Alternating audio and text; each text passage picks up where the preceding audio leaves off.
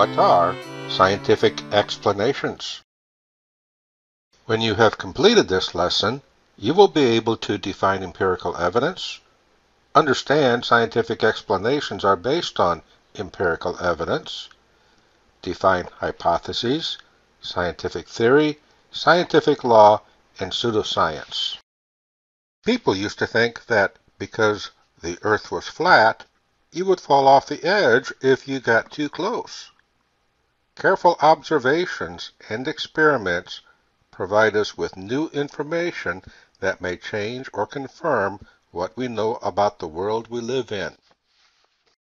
People used to think that living things could come from non-living things, such as flies and beetles, from rotting meat. They believed mice and rats came from household garbage or a stored grain. They called it spontaneous generation. Empirical evidence is the cumulative body of observations of a natural phenomenon. Science is limited to phenomena people can observe, with or without instruments, to aid observation. Empirical evidence is the basis for scientific explanations. When I was in 9th grade and a farm boy, one of the popular questions was, how soon in the spring can we plant our corn and expect it to germinate and have an adequate population? In those days, no one would plant corn until May 1st. The agricultural extension specialists were reporting a minimum of 55 degrees Fahrenheit in the germination zone for adequate corn germination and emergence. The recommendation now is 50 degrees. I decided to monitor the soil temperature starting on April 1st to find out when the soil temperature reaches 55.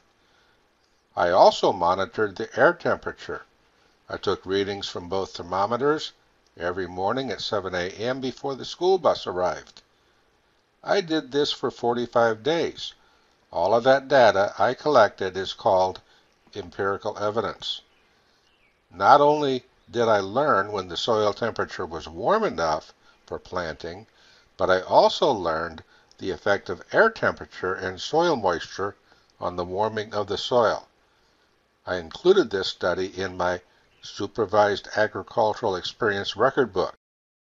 The Voyage of the Beagle is the scientific journal written by Charles Darwin and published in 1839.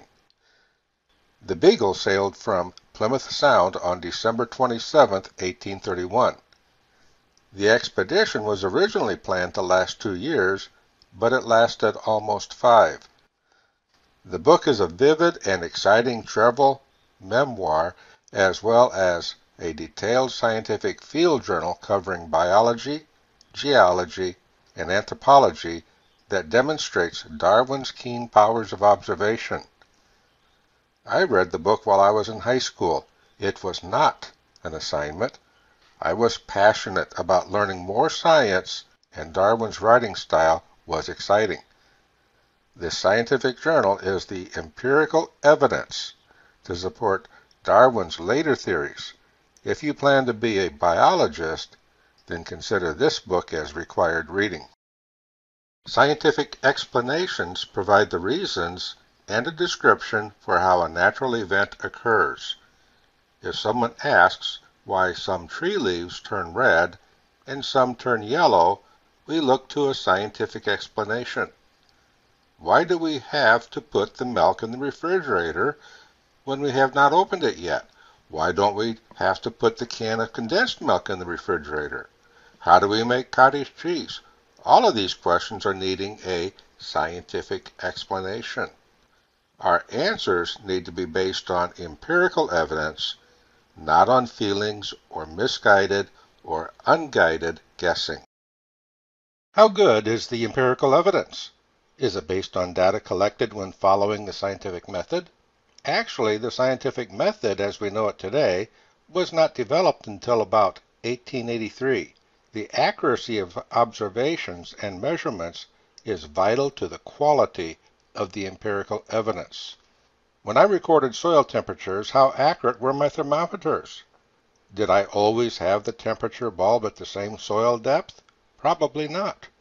I didn't follow the scientific method because my original intent was to find out when the soil reached 55 degrees. Charles Darwin didn't follow the scientific method as we know it today when he was recording his observations while on his scientific voyage. I am sure he was extremely accurate at recording observations. Both of us were able to make some conclusions that over time proved to be accurate. Following the scientific method, as you will learn in a later lesson, provides more accurate and reliable data. Scientific explanations are limited to those that can be tested and refuted by experiment and observation. Scientists today still go to the same places Charles Darwin explored and can observe the exact same things. Scientists consider empirical evidence, logic, additional observations, and test results when they create an explanation and decide whether they think it is valid. One thing that sets science apart from other areas of study is its need for openness and review. Scientific ideas must be testable and reproducible. When new information emerges, scientific explanations are re-evaluated and possibly modified. How do we evaluate a scientific explanation? We start by examining the empirical evidence. Were the observations accurately collected and recorded? Is the explanation logical? Does it contradict other explanations? Can it be tested? Can other people conduct the same test and get the same results? And finally, will it withstand the examination of other scientists? We call this the review process. We have three important words dealing with scientific investigations and scientific knowledge. We will examine the definitions and understand the differences between hypotheses, scientific theory, and scientific law. These concepts will be covered in more detail in future lessons. A hypothesis is a testable idea or explanation that leads to scientific investigation.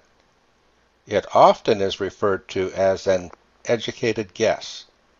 Sometimes we hear someone announce, "I have a theory," but what they really have is more likely a hypothesis. A theory is a system of ideas that explains many related observations and is supported by a large body of evidence acquired through scientific investigation. Think of theories as a description of how things happen. Scientific law is a descriptive statement or equation that reliably predicts events under certain conditions. Laws describe principles of nature. Laws describe what occurs rather than how it occurs. Pseudoscience is a process of investigation that in one or more ways resembles science, but deviates from the scientific methods. Pseudoscience can seem like real science, but pseudoscientific ideas are based on faulty logic and are supported by claims that can't be tested. For example, water is the leading cause of drowning. 100% of all people exposed to water will die. Now that's a silly example of faulty logic. The pyramids are built by people from a different planet, and that cannot be tested. Let's try some quiz questions. True or false? Scientific explanations should be based on empirical evidence. The correct answer is true. True or false? Scientific explanations do not change.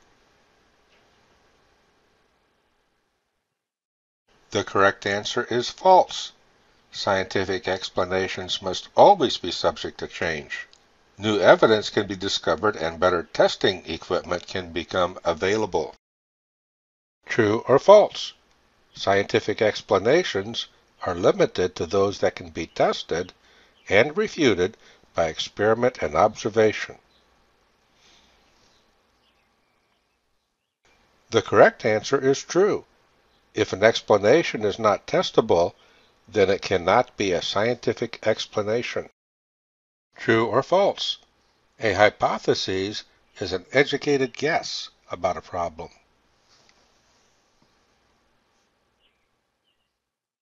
The correct answer is true. True or false? Theories are a description of how things happen. The correct answer is true. True or false? Laws describe what occurs rather than how it occurs. The correct answer is true. True or false? Pseudoscience is a process of investigation that relies on the scientific method, is logical, and can be tested. The correct answer is false. In this lesson, you learned the definition of empirical evidence, that scientific explanations are based on empirical evidence, and the definition of hypotheses, scientific theory, scientific law, and pseudoscience. For the lesson plan with worksheets, lab exercises, crossword, and answer keys, go to www.sparebrickschool.com. Thanks for listening.